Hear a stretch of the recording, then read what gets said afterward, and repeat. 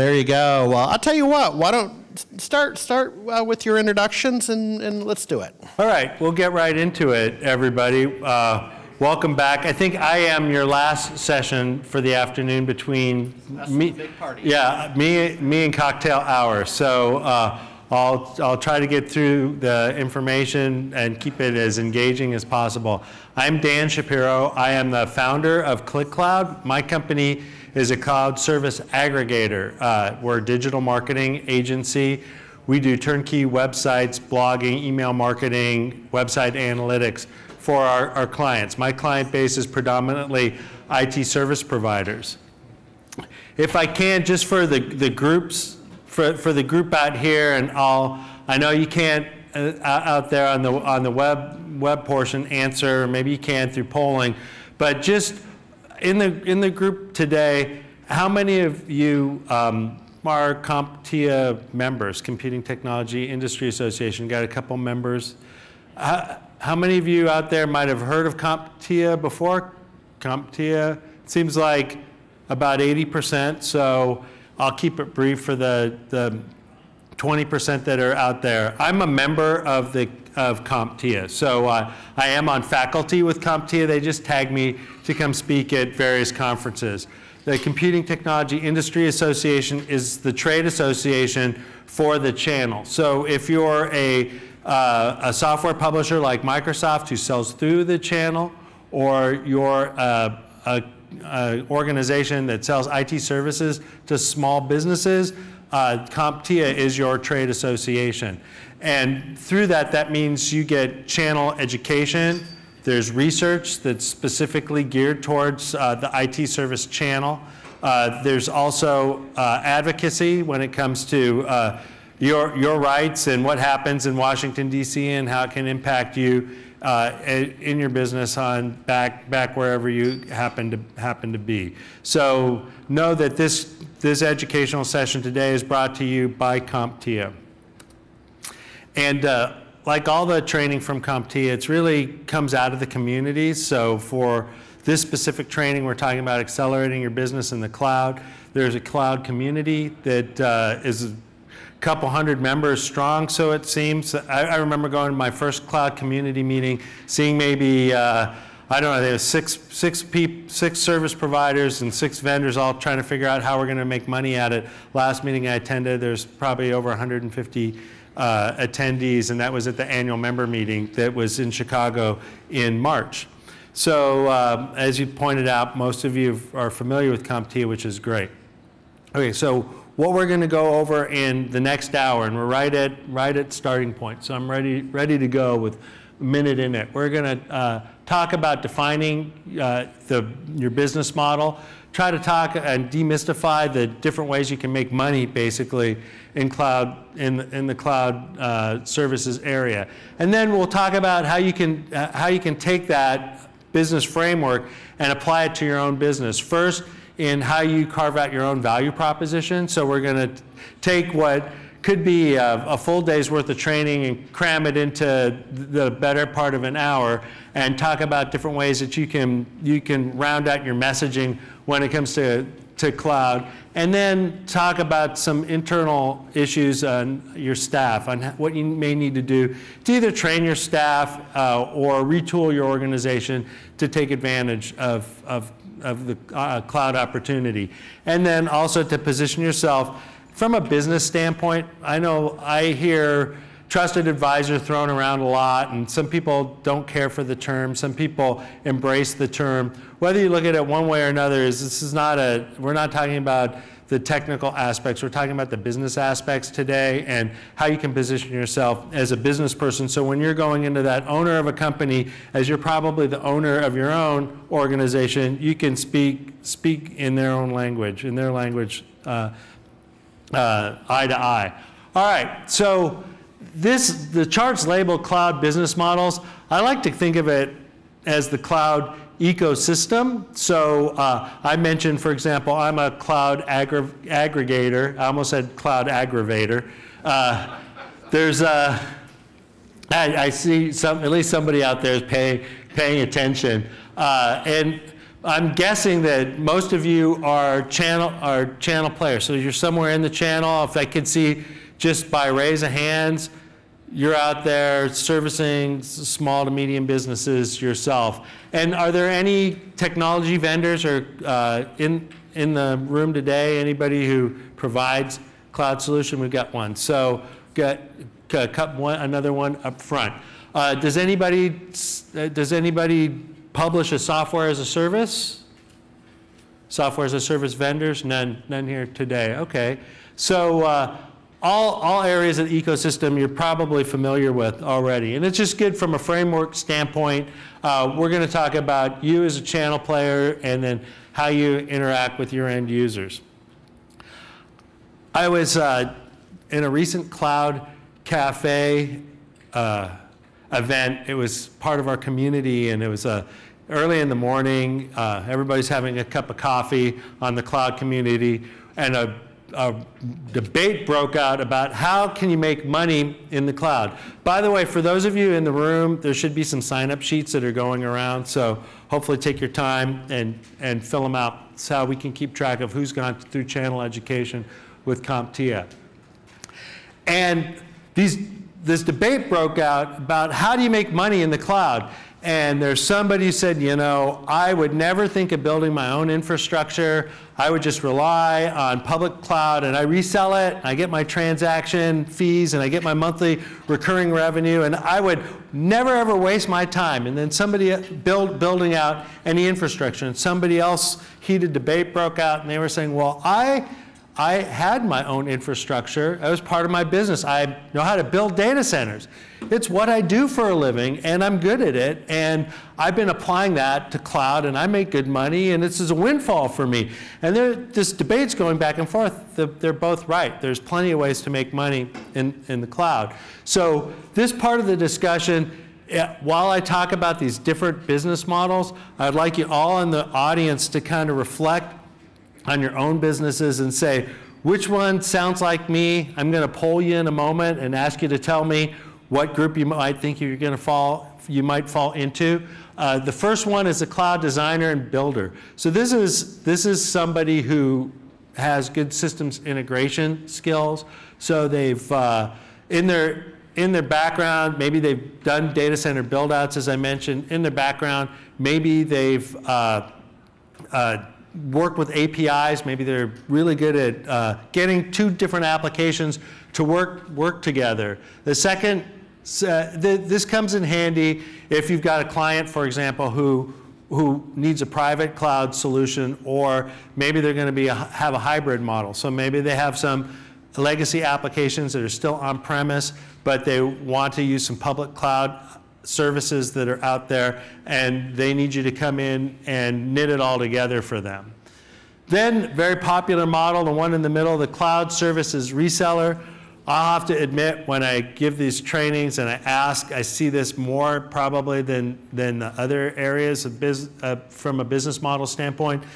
These are organizations that focus on reselling others' cloud services. So they might include online backup or remote backup as part of their managed service offering. Maybe they're reselling desktop as a service, hosted exchange. Maybe they have a specialty in CRM for software as a service application. And then the third category that at least the communities have defined and CompTIA has defined, and there's probably other categories that are out there, but to get through the next remaining 50 minutes of our presentation, know that we're going to talk about three different models. This is cloud service provider, somebody who actually operates the data center and provides that public cloud service to their clients. So as I describe these, how many of you see yourself as maybe a builder out there? I'm going to build my own cloud services. Anybody fall into that category? I was going to say there's usually one or two in the room. Yeah. Then how many of you see yourself building a cloud service, the one on the far right? Building a cloud service, and I think somebody already raised their hands earlier. There's a couple gentlemen I know at least said that you are cloud providers. So anybody else besides those two? And then how many of you, let me ask the question two different ways. How many of you are currently reselling someone else's cloud services? And so it's a very small percentage of you. And then how many of you are considering reselling? So I'm up to about half now, and the rest of you either aren't paying attention or you're in the wrong room, right? So, so for the audience out there on the webinar, it seems like about 80% of the group here in Redmond today is considering reselling some type of cloud service. So let me ask you another question. This is a different question, but how many of you out there believe that your clients probably have already adopted or are using some sort of cloud technology already?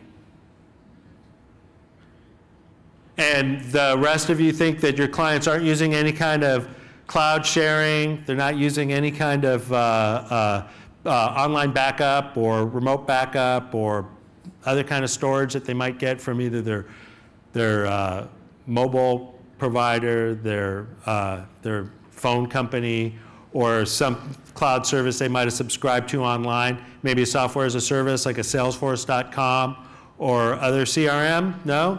So if you didn't raise your hand, then you probably don't know, because the truth is your clients probably have already made decisions and they're already out there using cloud technologies, whether you've recommended them or not. So, all right, so those are the models that we're going to talk about. Now, I'll tap through this one quickly because there are only a couple people who raise their hands. When you're choosing your model, by the way, there's a handout that you will get, this quick start guide at the end of the session, which is a primer and a good review tool. So everything I'm telling you today is included in the guide, and it's something that after the session, if you read it, you'll get a lot more out of it.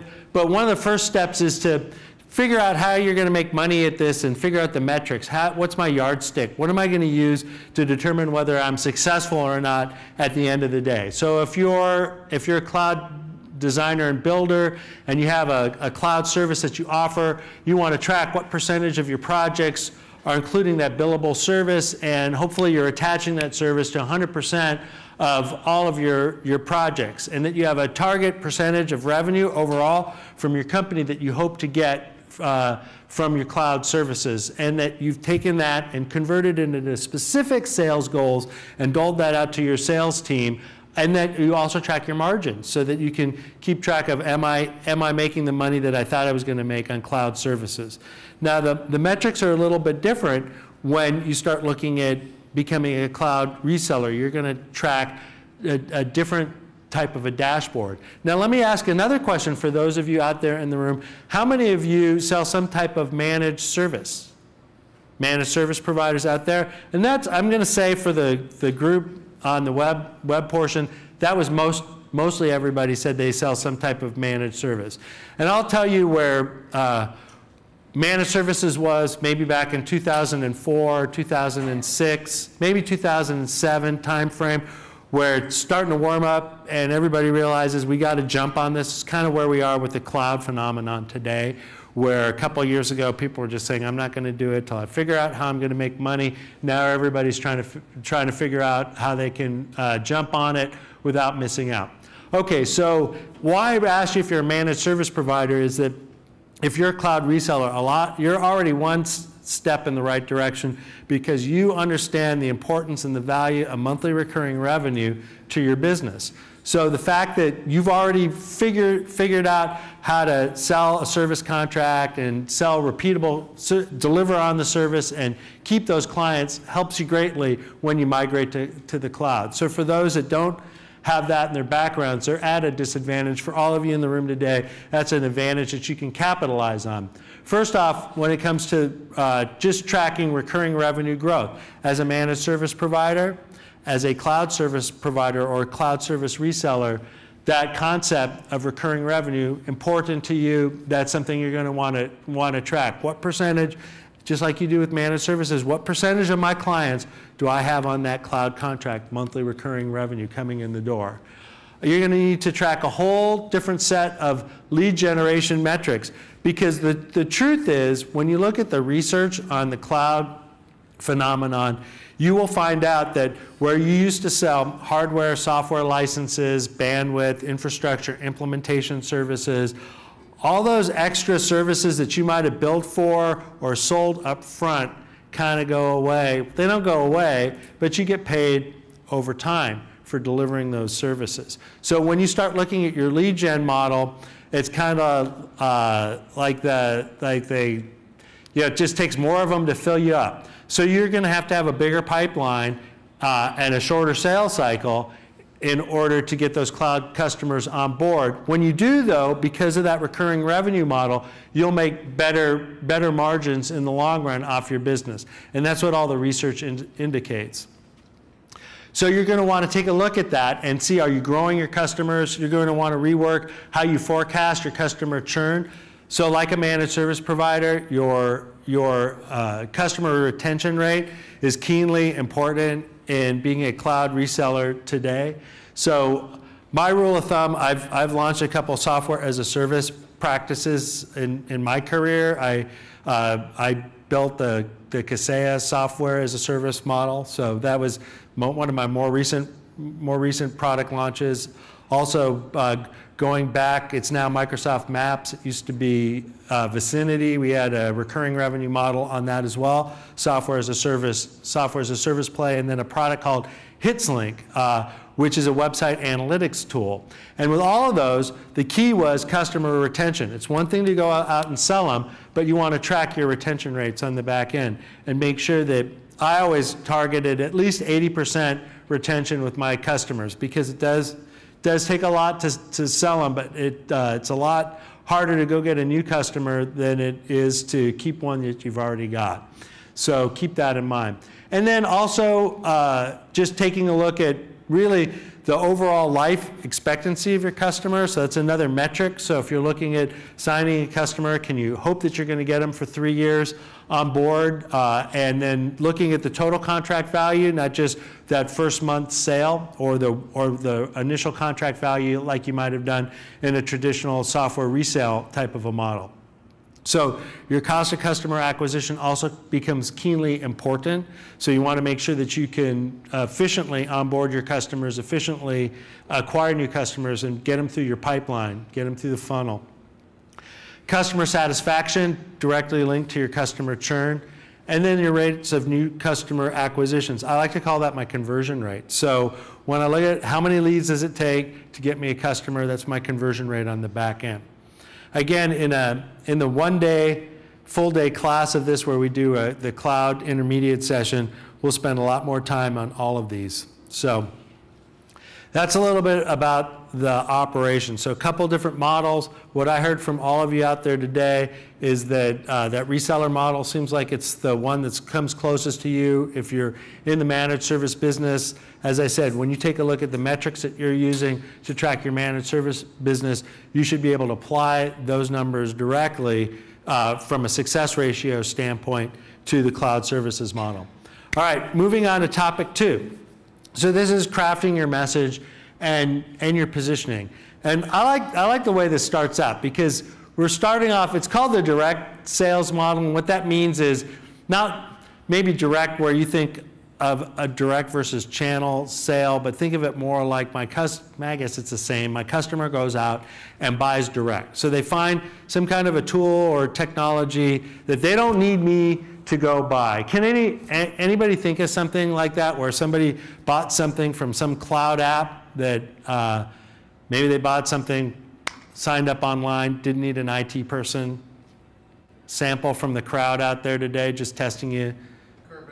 Carbonite, yeah. So Carbonite was the answer. And that's usually the one that comes up the most when you're looking at it direct, is some kind of, I like to call them cloud sharing. Some people call it file backup or data backup, right? But it's the value prop is, how do I get the data off of my PC somewhere into the cloud so that I could have access to it just in case, or access to it from multiple devices, right?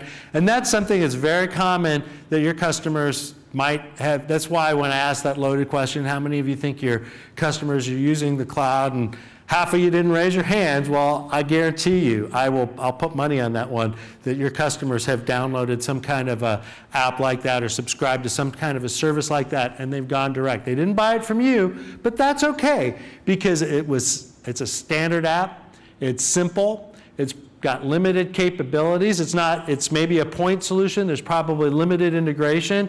Now, chances are somebody's not going to take that vendor solution that this gentleman mentioned and use that as their business continuity and disaster recovery plan. That's not really what they bought it for. But for simple file sharing, hey, it works out okay. So keep that in mind. There is that time when somebody's going to go buy something from the cloud and you may not be involved. Now, when you start looking at that indirect or going through the channel model, this is where solutions can get a little bit more complicated. There may be some integration required. There may be some business or it could be some compliance-related issues that come up where there really is some need and is some value from you as a service provider. It could come in the form of training. It could come in the form of implementation. It could come in the form of vendor management. So there's a lot of different reasons why your customers could come to you. So we had a couple of people who raised their hands that said they sell cloud solutions. If somebody could maybe share one where they're carving out a niche in their market where they're able to actually sell through this indirect model. So they're the go-to person for the cloud solution for their clients. Somebody want to share one? What you might be selling? Gentleman in the front.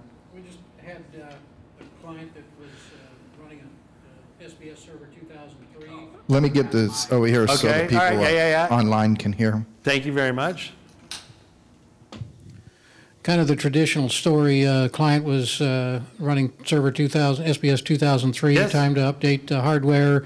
The firewall was getting old. Everything was getting old. And okay, is he going to buy a new piece of hardware to put on site with all of that stuff? Right. Is he going to farm part of it out to Hosted Exchange? And in this particular case, we talked about it, and we ended up putting him his server in the cloud and full VDI. There you go. So he now has access to all of his stuff from home on his iPad or at work on either full-blown PCs or some Atom PCs. We don't have any thin clients. A little more complicated than downloading a file sharing app, right? Yeah.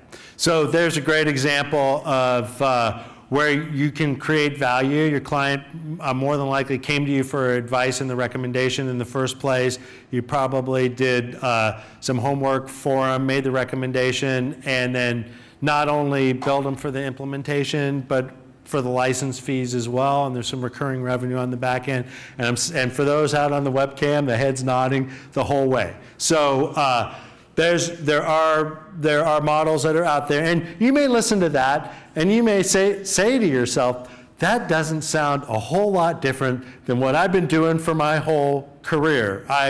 Whether it was software selection and software implementation, the only difference is maybe it could be how the money changes hands or when the money comes in the door. And we'll talk about that as I round out the discussion when it comes to how you carve out your value proposition in selling to your customers. All right, so as you said, there was process change, or in that case, it was somebody with antiquated hardware and they didn't want to make the investment, so it sounds like they used a lot of what they already had, and they had more of a robust solution that they required, and it required an indirect sales model. So you provide advice, possibly management, maybe some integration, maybe some customization all along the way. All right, so with that as a framework, and you're thinking about what you've traditionally sold, and now you're bringing that to the cloud, think about all the steps across the way that you could be adding value to your clients. Now, when we teach this class as the cloud intermediate class, we'll go through 3 different case studies. And the case study for the reseller wound up selling if I remember correctly, it was a business continuity service. They wound up focusing on an industry vertical. They wound up developing their own training assets that went along with it for their client. There was some implementation, integration services that went along with it. And they hired some outside expertise with people who had contacts. So when it came to advice, making the recommendations up front, or actually delivering or provisioning the apps, skipped over planning and designing, thinking through how we're going to do it, the actual provisioning, the implementation, the training, the management and operations, monitoring it, making sure it was up and running, providing support for the end users, overall management, project management, vendor management. There was value that you created or value that you can create all along the way. So as you start looking at developing your own message around the cloud, it's not just I want to sell you the cloud or a basic story about cloud is good or a better way to go. You want to think through, ask yourself these questions: where can I add value to my clients from my own business? Now, obviously, with a room this size, we can't break up into a workshop and roll up our sleeves to go through all of this on our own. So this is something, I guess it'll be your homework assignment. All right, so some examples all along the way. Let's spend a little time on this if we can. So let's just start about advising. So use an example. It could be requirements definition. So you're going to go off and do the surveys. Ask your clients, what do they really need to accomplish? What are their business objectives?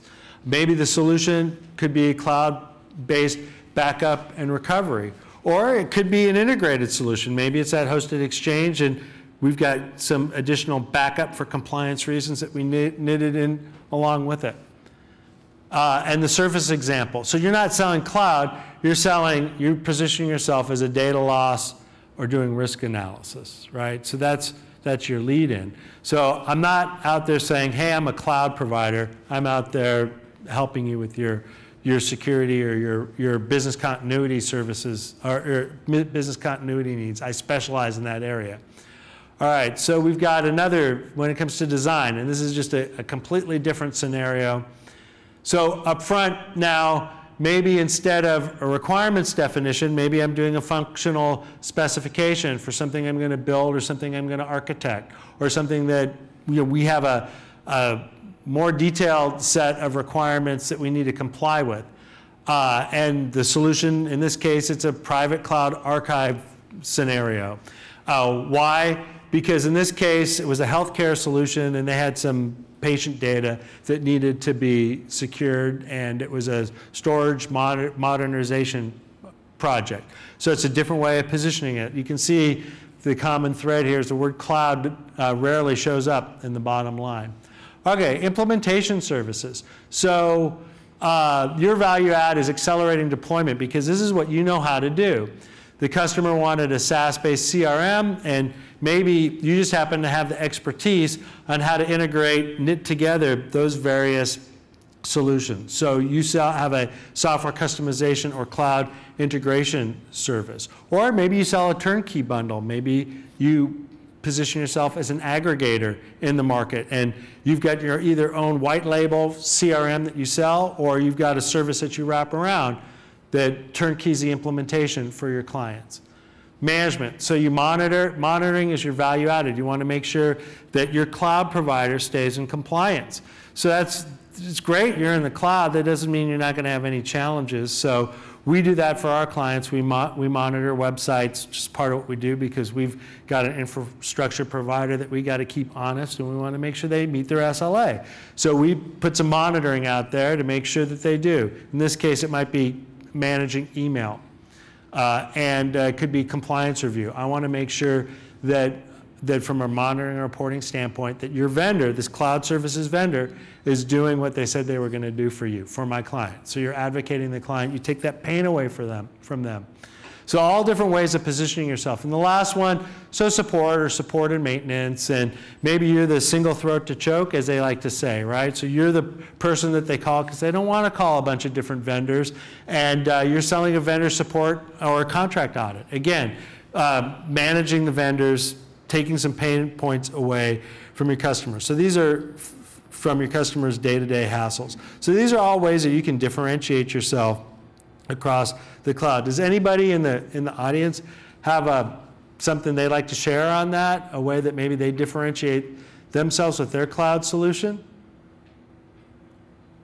I know it seemed like the minority actually selling in the cloud today. So, and I know it's late on a Friday afternoon, so I'll have to come up with some livelier questions. All right, a couple other factors, and I guess I'm going to just take a moment and I'm going to stump for this time tomorrow. I'll be here in the same position between you and cocktail hour, talking about verticals. We're going to spend a whole hour on busting out how to go after verticals. And I'm not going to stand, by the way, I'm not going to stand up here and tell you what's the best vertical to go after, or why one vertical is better than another, or why one vertical is harder to get into than another, but just more, it's a really constructive process to go through to say, if I'm going through a vertical, you're going to pick up a couple tips and tricks along the way for how to tackle any given vertical. So you may have a vertical focus. This is just by way of example, not recommending the vertical, but it could be healthcare. I think the case study in the intermediate session, as I mentioned before, was oil and gas. And so by specializing, not in cloud, but specializing in a specific vertical that happens to tap cloud technology, again, you're focusing on the business solution. You're selling medical imaging or cloud security, or maybe it's HIPAA compliance, or maybe you build mobile apps that are cloud-based for that specific healthcare industry. And this is not winging it on the solutions. This is when you do the research of IT buyers in the healthcare space, and you look at whether it's hospitals, physician groups, dental, chiropractic, et cetera. These are kind of the top go-to things that the IT spend when it comes to small to medium size organizations in that particular vertical, if you happen to read the research. But just again, a little commercial for CompTIA, they publish that kind of research for you. All right, application focus is also another area that you can specialize in. So whether it's selling Exchange, as we heard up front, or maybe it's desktop as a service applications, some other kind of a software as a service. It might be CRM applications, email. I hear a lot about unified communications that are cloud-based. It seems to be popular. I hear more and more of that popping up in the channel, whether it's some kind of hosted PBX type of functionality, or voice over IP type of solutions that are cloud-based. Cloud backup and disaster recovery. And I'm actually surprised, and I'm going to ask that question again. Since so many of you raise your hands, I'm just going to make them raise their hands. So no microphone required. But for those of you that said you were managed service providers, how many of you provide some kind of offsite or remote backup that goes along with it? So you're already kind of a step in the right direction. There was more people that raised their hands when I asked earlier, saying, do you sell or resell cloud, some type of cloud services? So, and then maybe selling virtual infrastructure. The virtualization, one of the reasons why cloud technology is really even possible today. When I think back, just anecdotally, I had this software as a service company before people called them software as a service, before we knew any better. And this was the company that did the website analytics. My billing model was such that I would collect for every visitor on your website. Every page click wasn't quite a penny in my pocket, but that was a correlation, right? So from my business standpoint, I was the chief operating officer. I didn't want to miss a single click. That was really important to me. That was our #1 objective, was collect all clicks. So we had fairly elaborate data centers. We wanted to be on multiple backbones. If AT&T went down, we wanted to make sure that SBC was still up and we could have failover. And it was, we had this LAMP infrastructure that was low-cost hardware that could collect all of those hits. And the database servers on the back end were more traditional client server architecture that we needed to update on a regular basis. And we had these queues that would stay in place. And if a server failed, we'd have to go, we didn't want to lose any of those clicks. And that was just how the architecture worked. So whenever we need to do a hardware upgrade, this was a pretty complex beast, and it was expensive. We would have to either find somebody at the data center. We had coverage, we had contractors that we could use and relationships with suppliers that could actually take our new blades and stuff them in the racks. They had access to our cages and could go in there and service the machines if they needed to. Or we would have to do it ourselves, which meant we'd either have to fly or drive to one of the data centers, and because they were spread out across the country for lots of different reasons, because we're super paranoid, and do it ourselves. Now, running my own business, I can use an infrastructure, a cloud-based infrastructure supplier. If I outgrow my platform with a phone call, I can go from a shared service to a dedicated service, from a dedicated service to a secure dedicated service. I can upgrade myself from a virtual environment to a dedicated environment with a phone call. And usually the price point of doing that with the cloud provider, it's, you know, it's 60 bucks. It's 100 bucks, 150 bucks, 150 bucks a month. Where before it was really, really expensive. That could have been the least payment on just one of the servers alone. So back to the application focus. I know I went a little four-wheeling there, because I like to do that in our sessions, is kind of cite some real-life examples that you could bring into your own business. But the power of the cloud now, and you can tell I'm a cloud evangelist, is that I don't have to be on the hook for that anymore. And I can share those resources of those skills that are out there. It's somebody else's burden. I don't have to maintain, I don't have to worry about my cage in that data center, and do I have to have access to it, where I know that there's a team of people and there's a NOC in place and somebody else is going to deal with that. And for many of you who raise your hands as the reseller model kind of fits where you're at in your own business, I think you get all of that. That's a good thing. Yeah, just a quick note here. Yes. From David. David just wants to make sure that Harry and Aaron from Varvid know that the online production is excellent. Good sound and great camera switching. Slides are easy to see. Thank you. That's great, David. Thanks for the comments and the feedback. That's awesome to hear. I just want to keep them engaged so they know that we hear them. Yeah, do we know where David's coming from? He'll tell us. San Diego. San Diego. David, I left Laguna Beach, flew all the way here to Seattle so you could watch me on a screen when you would have been maybe 30, 40 minutes from my home. Good to meet you, David. All right, so that was a little bit on the messaging, and just in recapping, you could look at verticals, you could look at point solutions. The major takeaway I like to reinforce overall, when you're looking at developing your own message, is don't focus on the technology, focus on the solution set, focus on the business issues, because that's what your customers are going to buy from you at the end of the day. It's your expertise.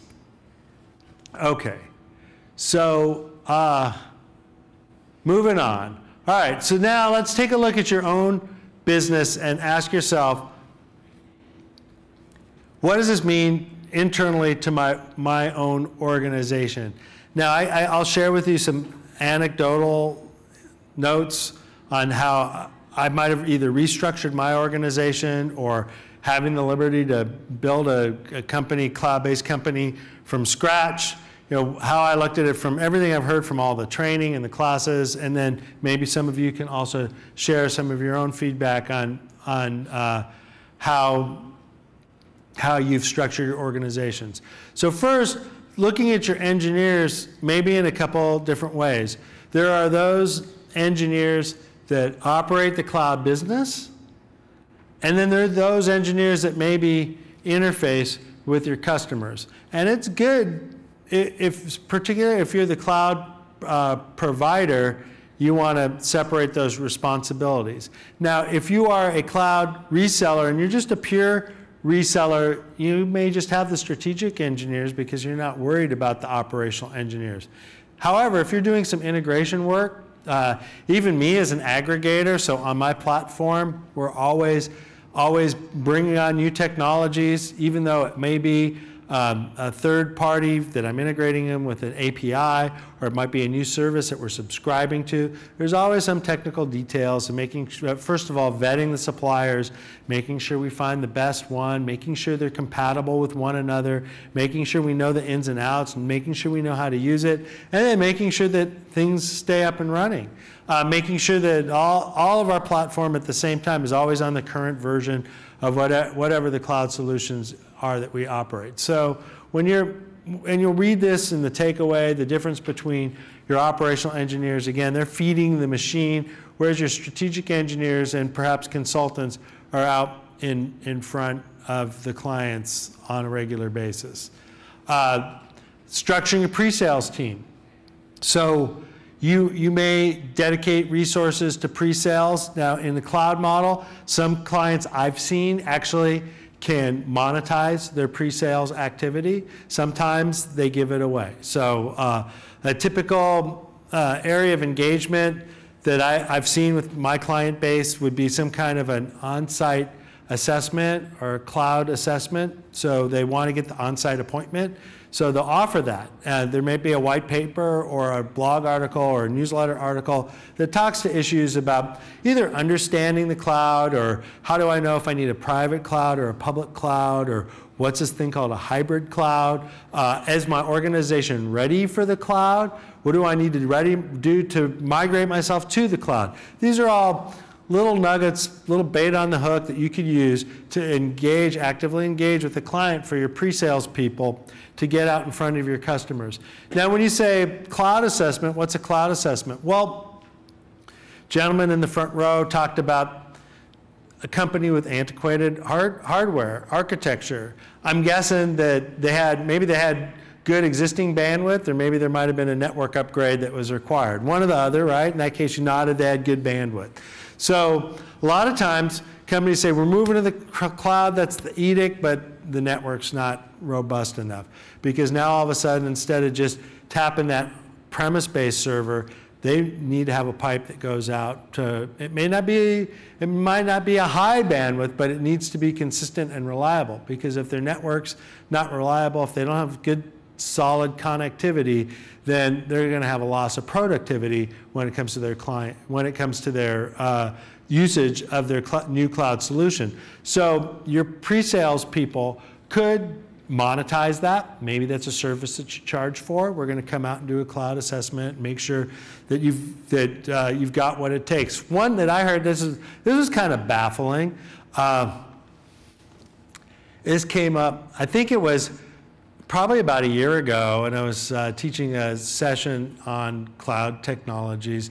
And if I remember, it was in Los Angeles, where you would think, it's a big city, everything's pretty wired, but I live in Orange County, so we're like the land of the tilt-up.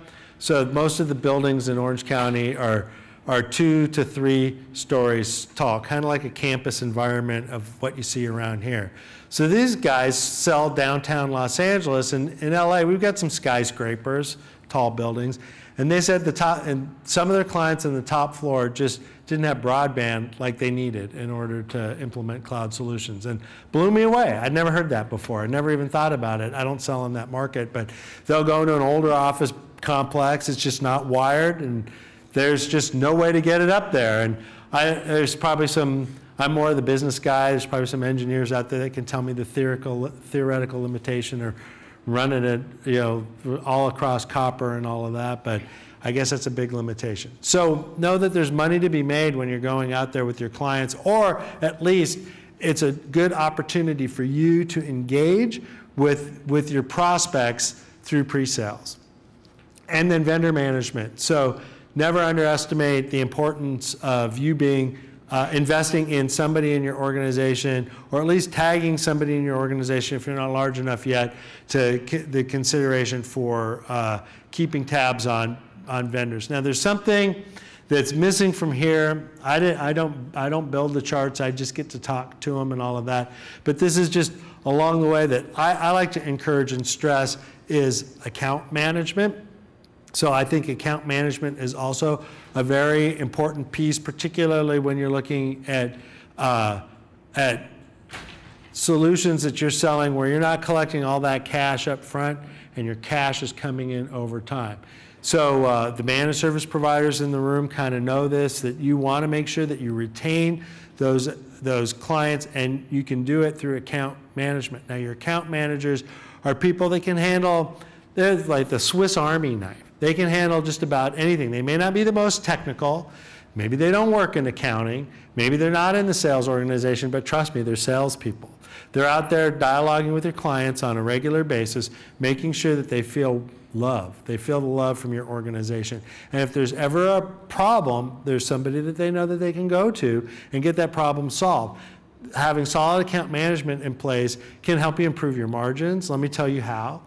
Rather than having your most expensive engineer on the phone all the time with that client, maybe listening to what's the problem with the bill this month and I don't understand why, to everything from, I thought I put that ticket in, I thought it was open, I didn't know the ticket got closed. Let me walk you through how to open up your tickets and how to get your tickets closed or status a ticket or an issue.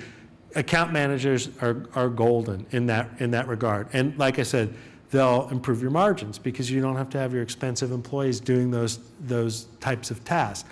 The other thing they'll do is they'll help you with your retention rate. So I believe there's a direct correlation to having solid account management in your organization and customer retention. And if you believe what I said a few slides ago, when it came to retention rates, as particularly in a reseller model, that most of you raised your hands, that if you want to retain those customers, consider structuring your organization somehow to have some kind of constant touch to your customers when it comes to account management. How many of you have some kind of dedicated account management in your organization today? Is that one person? I'm going to... Now, if you only have one person, it's hard to dedicate. I know. We're pretty small too, but we have a dedicated account manager. So it's important. Okay. Another thing you need to factor in, aside from just those roles or job descriptions that may fit into your company, is the educational aspect, or maybe it's talent or skill set. It could be things that you can learn in the classroom, technically. And I'm going to guess, and I just never stumped me so far, but usually it's not the technology that's the issue. So this is a pretty tech-savvy industry. People have been around long enough. They know their way in and out of networking. They know their way in and out of solid backup planning, et cetera, and how to make the software work, how to make the hardware work, and all of that. But the area of understanding the vertical, like I said, we're going to spend a whole hour on it this time tomorrow, and then also the business side of it. And I'm going to spend a disproportional time on the business side of it, and I want to make sure, I guess this comes up a lot, particularly the topic of capital expense versus operating expense. But let me just touch on the vertical knowledge. So regardless of the vertical, and teaser for tomorrow, this is recent research from CompTIA. Number one reason why somebody buys IT services from a given organization is because of their technical expertise. So I grant that, right? Number two reason, vertical knowledge, industry knowledge. So important to point that out. I'll bring that up again tomorrow about this time. Retail, healthcare, education, doesn't matter, hospitality. Understand the products and lines of business applications. Understand the competition, the other products that maybe you don't resell. You need to be up on those. The challenges, and when I say challenges, those are the business challenges that your clients face, and then how your technology is strategically positioned within the industry, and then also just understanding the industry technology, like at least know how to spell HIPAA. All right. Then when it comes to the business side of it, not only being able to go toe-to-toe, and I think that many of us in this room, being small business owners ourselves, we operate our own business, so you have to have some kind of financial acumen to begin with. Now, I don't want to take it for granted. I'm actually a CPA, so I'm kind of an accidental CPA, but that's just something in my background. I am an accountant. At one time was counting beans. So let's talk a little bit about capital expense versus operating expense. I want to explain to you why it's important, why it's in the background of the minds of your cloud providers. And I think we've got, just from a time check, I think we got about 10, 12 minutes for everybody in the audience. So I'm going to ask that if you've haven't had a chance to sign in, if you can do so now. Has everybody signed in? Who has not signed in?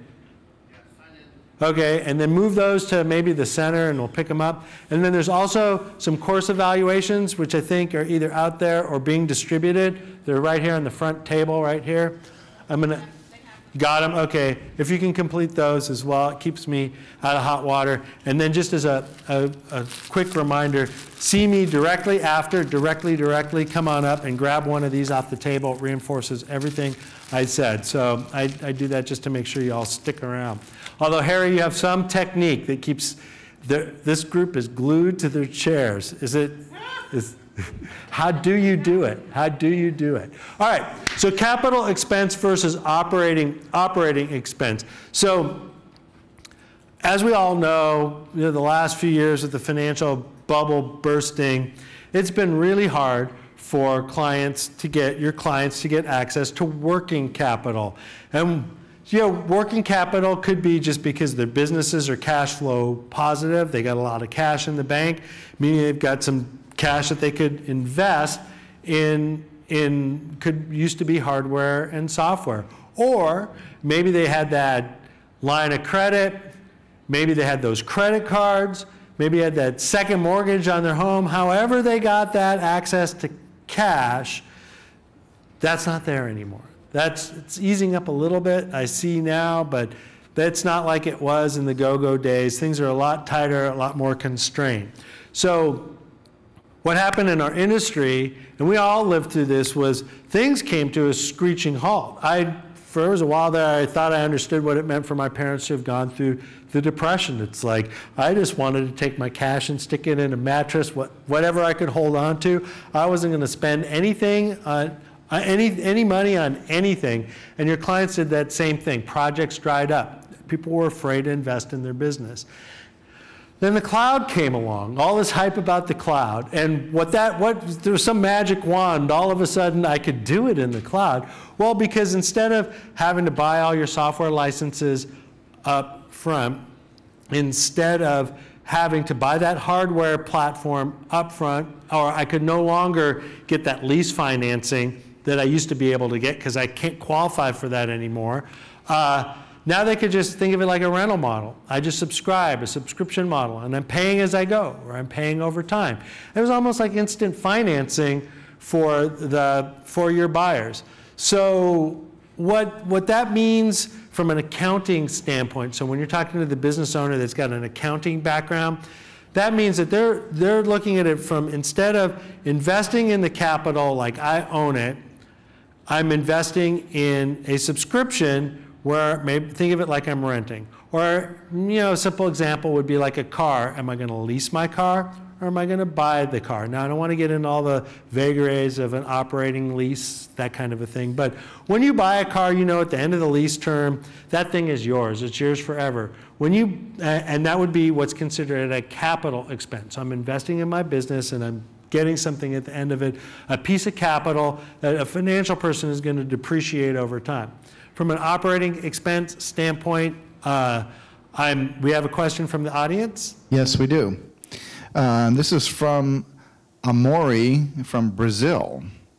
And she says, from a regular SBSer, is there any concrete, solid data that compares incomes from the cloud versus traditional IT services provider? There is. So CompTIA actually has done that research, and they've actually modeled it out. So there are some models, and without having it in front of me to tell you how it works out, but basically the math is that you have to sell more. I think it's something about 3 to 5 times as many clients. but it'll produce something around 8 times the extra income in the long run. And I'm kind of paraphrasing. So there is some data that, and if you subscribe to, if you become a CompTIA member, then you can go to the member area and download that research. There's an annual cloud study that comes out. There's also some research and educational content, what's called the cloud fundamental content that has exactly the answers to those questions. Thanks for asking, Amore. All the way from Brazil. Awesome. Okay, so the operating expense piece is subscription model, right? I'm not paying for the cash up front, so I'm paying as I'm going, or even if I have a service agreement, I know at the end of it, I don't own the assets. So that is very attractive to companies, and so that explaining to your clients that it's not a capital expense, it's coming out of operating expense is very fashionable these days. The business owners like that because it helps them manage their cash flows. Also, you just need to understand the basics of your revenue versus profit. Revenue is your top line income coming in, whereas the profits are what you have left over after all of your operating expenses. And there's even a profit before tax or profits after tax. And then maybe your clients have an annual report. You're trying to kick up the discussion to be more of a financial discussion than a technology discussion. You also need to understand from a business standpoint the workflow through departments, which is highly correlated with your vertical knowledge on the left, and then understanding the business value of the cloud. So what probably on that, one of the biggest business values, well, we heard about one today. I have a client who does this. He's in the wholesale business. He sells to these food distributor companies. He's found this niche because they all have old hardware. And he knows he's not going to be able to sell them new hardware because they don't have the access to the capital to go invest in a new network. And he kills it. He goes in there with a virtual desktop solution, and he can sell them on that subscription model. They get the up-to-date equipment without having to lay out the cash. So he understands that value of the cloud. Other value of the cloud that is often overlooked. It may not necessarily be cheaper for your clients in the long run to be on the cloud. So they may get 3 to 5 years out of that server. Some of them are squeezing more, right? We know that they can really wring a lot out of those Windows XP machines that are still out there chugging away. You know what I'm talking about. So when they're on that subscription model, it may not be as much cash up front, but it may cost them more in the long run, I mean, if they really penciled it out. But that's not necessarily a downside because they're probably getting more than they would have gotten if they bought it. They could have never afforded that solution on their own. So as a small business owner, by turning to the cloud, I can now get enterprise class infrastructure, access to enterprise class servers, data center bandwidth, security, NOC, managing it, all that goes along with that cloud solution where before they probably couldn't even afford the software licenses, which they don't have to pay for now. So it's important for you to understand the value of the cloud. And this all gets to begging the question, are you the senior advisor to your customers? So really, it's that statement I made earlier about being the trusted advisor. It's being able to go toe-to-toe or eye-to-eye, not being the tech that comes in to go solve the problem or solve it all remotely, but to be able to have a meaningful dialogue from a business perspective with your clients. So this is kind of a wrap-up, a couple of parting thoughts as we get to the 20 past hour and cocktail time and all of that, is focus on your unique expertise and driving a preferred business model. I heard a lot of resellers in the room, but remember, we're not just selling the cloud, we're selling the business solutions that go along with it. And you got to figure out, again, how to capture your own value and articulate that to your clients. Make sure you invest in your people and their skills. Like I said, I think account management. I also think verticals. I also think making sure that you have that right complement of strategic versus tactical people in your organization. Also, we didn't get in a lot of depth, but partnerships are also important. Make sure you vet your vendors. Closing comment on that is your vendor's service, your supplier's service level agreement becomes your service level agreement. So make sure that your SLA never exceeds those of your suppliers, because you'll be on the hook for the gap. And then make sure that you provide your team the tools and resources from a sales standpoint. So whether it's a solid collateral, sales aids, PowerPoint presentations, or whether it's social media or email marketing, et cetera, make sure that your message for cloud is integrated in with your solution set and what you're offering. And then, as we started the conversation, take a look at the plan, come up with the metrics, dedicate yourself to X% of my revenue next year is going to be in the cloud. And that's what I have for today. Okay, we have a tweet here from Ken Edwards from Maverick Mesa. He says, spring is sweet, but the lack of sleep from last night is taking a toll. Ken, it's not only spring, it's borderline summer out there.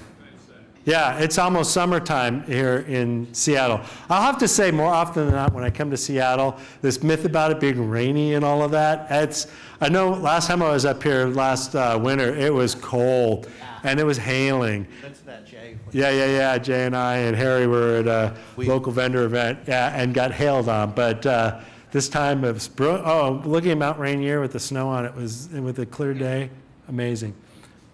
More questions? Yep, questions, please. We have time for a few questions, and there's Great. the handout up here. So, Oh, yeah. One point that I think everybody should know is that recently Tiffany Bova from Gartner, senior research fellow there, made a very interesting observation about cloud solutions and cloud selling. Yes? And some people considered her remarks controversial, but I don't think I did. She said, you may have to fire your sales staff and get a brand new one, because you're going to be looking at different compensation models when you're selling cloud solutions. And it's very difficult to retrain an existing sales force to go with a different comp model than they've been accustomed to, even though that business model is dying. Right. So that is a valid point and a valid concern. So in the cloud model, it's a great point. In the cloud model, when you pay your sales rep, there's a couple different models. Sometimes there's maybe a bounty for bringing the deal in up front. But and the bounty might be even like first month subscription. I've seen that. Some reps get paid a haircut on the overall revenue stream from the company. It could be first years for 6 months. It could be evergreen revenue.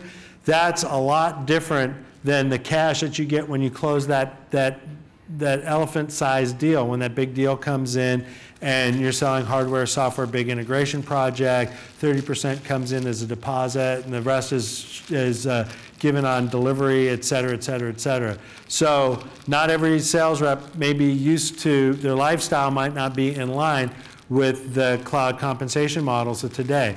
So and that's something you have to look at. And then, to soften the blow from what Tiffany's saying is, that salesperson in your organization who may be good at selling those large integration projects still may be out there and be able to bag those big deals, and you can keep them going. So sometimes organizations will bring in somebody new to focus on the cloud services. Go ahead. Harry, is it okay? One more question? yeah, absolutely. Okay. You're thinking of older things like SBS 2003 and Windows XP. Things makes me think someone might get Office 2013 and then 10 years later they're still using it. I suppose if you're earning a monthly commission, you don't really care, but is there some, it seems like there's still the possibility of getting extra money from upgrading software through the cloud. Well, yeah, so that's, you're actually hit on what I would consider to be an interesting part of the value proposition of the cloud, is that it's not uncommon for software as a service supplier, publisher, to make incremental upgrades to all of their customers over time. So this notion of the big release or the next version of the upgrade, The big release party. Yeah, big release party is it happened overnight during our maintenance window, and you get a notification and everybody's instantly upgraded, or they're becoming incrementally upgraded. So it is a different paradigm. Instead of selling the software and selling the upgrades, or think of it, it's almost like if you're on maintenance, you always get the upgrades and you're always going to the next version. And it's very common for the software as a service publisher to provide that included with the subscription. Yeah, I'll take a stab at that as well. I did a blog, I'll get in camera. I did a blog where, and it's been a long day, so it's basically the mid-size Office 365 offering. We used to call it E whatever, but you know, they revamped it and changed how they label the things. So let's just assume it's E3, okay, the old name, E3 for Office 365. And it's now $150 a year or $180 a year under the new Office 365 program, the $15 a month. But if you pay annually, you get the 2 months off. So it's a subscription model. And to your point, I don't even know if they'll have revision numbers in the future, right, because it just happens on a Tuesday night or a Saturday morning. That's right. And they kind of add a new Delta feature like reverse spell check or reverse phone number lookup. But you know what I'm saying? And they'll have a lengthy version number for That's right, record keeping, but it'll probably just be called Office. Well, here's the point of my blog. Let's go with $150 a year. So if you bought the old-fashioned on-premises Office Professional, can anyone, is that like $480 the retail SKU or something? We'll keep it simple. So $500 for the on-prem Office Pro 2013 SKU. And so now what you can say is, okay, we're assuming a useful life for roughly 3 years for this release, right? Because $150 a year times 3 is $450. Let's say that's the same as if you bought it. But the difference is you don't have that static bit set at one time, right? You have the dynamic subscription where it's updated. So they're kind of assuming about I did this. They're assuming about a 3-year life for the product, but they sell it on a subscription basis. Subscription basis, that's right. Yeah, so that is sort of baked in. So it's just like being on maintenance, but you're always on the current version. Yeah. And that, you know, and from a publisher standpoint, there's benefits to that as well, because now I always know all my users are always on the latest version, right? From a support perspective, I don't have to worry about, did you install this or stomp a DLL? I know what you got because you're using it on my platform, which is certified, so I know it's supposed to work the way that it's supposed to. Yeah. Okay, so I'll tell you what, a couple of housekeeping items. So we have the big party at 7 p.m., so that gives you about 90 minutes to go back and freshen up and go down to the workout room at the Residence Inn and get a little exercise in, and then come and party at 7 p.m. And then the Redmond Town Center, where the Residence Inn has a variety of restaurants down there. A couple people were talking about Matador, but that's kind of across the street, right? Matador is not really in the center.